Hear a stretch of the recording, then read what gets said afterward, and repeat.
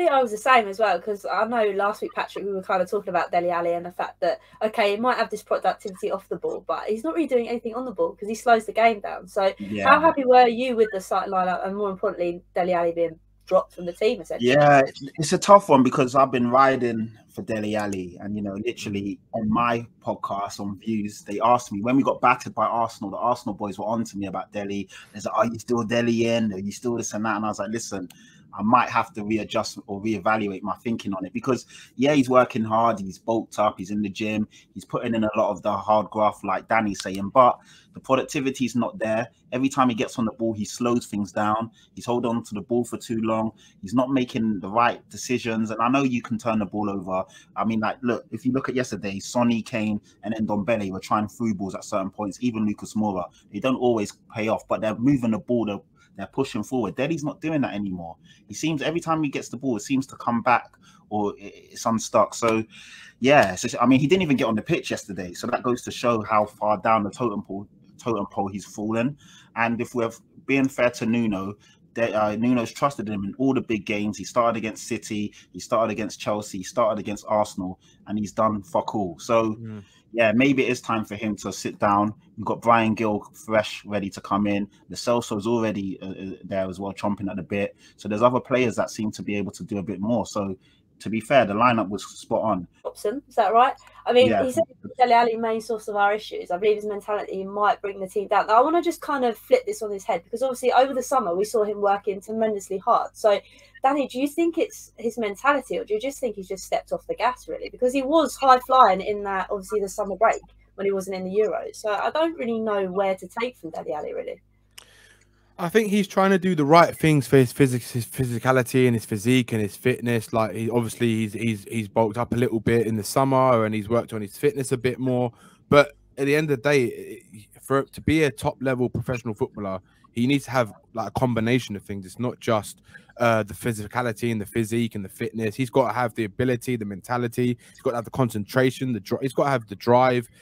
All of these things that you say you could see in Sonny, for example, right, or Højbjerg, right? He doesn't have that, and he hasn't had a lot of those things for a number of years now. I mean, his first two seasons were unbelievable, but I think for him it was a bit of kind of like too much too soon, and like all the praise that the English media gave him and all the hype and all the kind of stuff like that, and then obviously the big contract comes in, and then it kind of all the endorsements and the personal stuff that comes outside of football, and then it's I don't think him and his people around him have controlled his lifestyle in a way where it can allow him to flourish in his professional football career.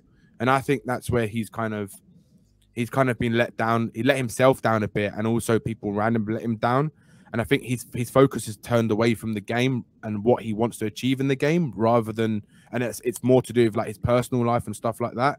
And what I see in the games, it's like lack of concentration, and there's no drive for him anymore. Like there's a drive to, obviously he wants to be better physically, and he thinks that will help him, which it will help him do more distance on the pitch. But when you're not like you're misplacing passes, you're missing chances and stuff like that. It's kind of the same old stuff that he's been doing anyway for the last couple of years. So it's like it's no different to what he's done. The only difference is he looks a bit fitter, but other than that, there's nothing else that's changed. So it's like, for me, it's like I just think Dele Alli, and I've said this for a while now, over a year, I think he's never going to find the form.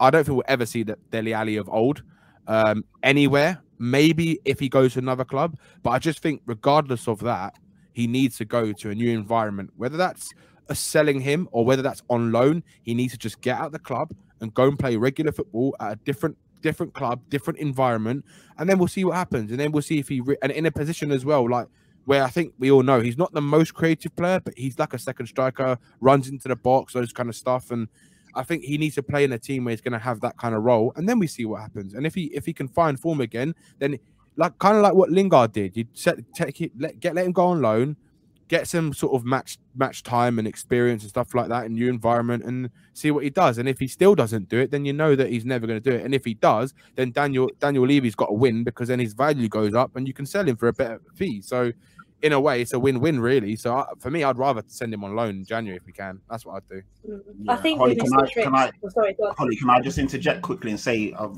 everything that Danny said is spot on. But I think unless we play him as a second striker, like Danny alluded to, we're not going to see the same Dele. Yeah. When Dele first burst onto the scene, he had Eriksen spraying passes and finding him. He was running onto long balls, basically supporting Kane. He had Moussa Dembele also creatively behind him, finding him. We don't have that same personnel anymore. So we can't afford to have Dele floating around as a second striker. We don't have the team behind him. So unless he's going to play at a team that has that quality, you know, I just can't see him getting back into this team and providing, because the positions that we want him in now, there's better players in those positions. So, you know, it's all well and good. Like Danny said, he's, in terms of the mentality and everyone else, fantastic, but there's no productivity. And he's not a deep lying midfielder. He's not a playmaker. He's not an interceptor. He's not a breaker-upper. He's running around and putting a shift in, but we're not seeing anything else. So, yeah, I think you're right, Danny. Get him on loan. Let him play. I think like Everton or a team like that could be good for him. And then, and do you know what, Patrick, as well? You're spot on with what you just said, right? About how he had Eriksen, Dembele, and Wanyama, right? Exactly. Wanyama and Dembele swept up everything for anyone who made mistakes, regardless of Dele Alli or not. And then you had Eriksen, who was the highest chance creator in the Premier League, like since even higher than De Bruyne before he left. Right, he was the highest. So when you've got someone who's creating so many chances, then you're obviously going to have someone who can, Dele Alli, who can run into the box, score some goals. And when you're playing in a team who's the lowest chance creation team in the league at the moment, I mean, it kind of speaks volumes, doesn't it? And Kane's role is reversed slightly as well. Kane at that time was an out-and-out number 9 centre forward. As Kane's dropping deep, that again is getting in the way of Dele. So as things have changed, Dele hasn't adapted his game, and that's why you kind of see him stuck, and he's almost out of sorts. He's not a 10, he's not an 8, he's not a 9, he's not a winger. When we put him on the wing, he can't beat a man. He's not got the pace to go past someone. He's not got the creativity to find someone. So he's kind of just, it's almost like a jack of all trades, but he's not good at anything. So it is a problem there. There is a problem. No, it is. Sorry, my voice is getting funny.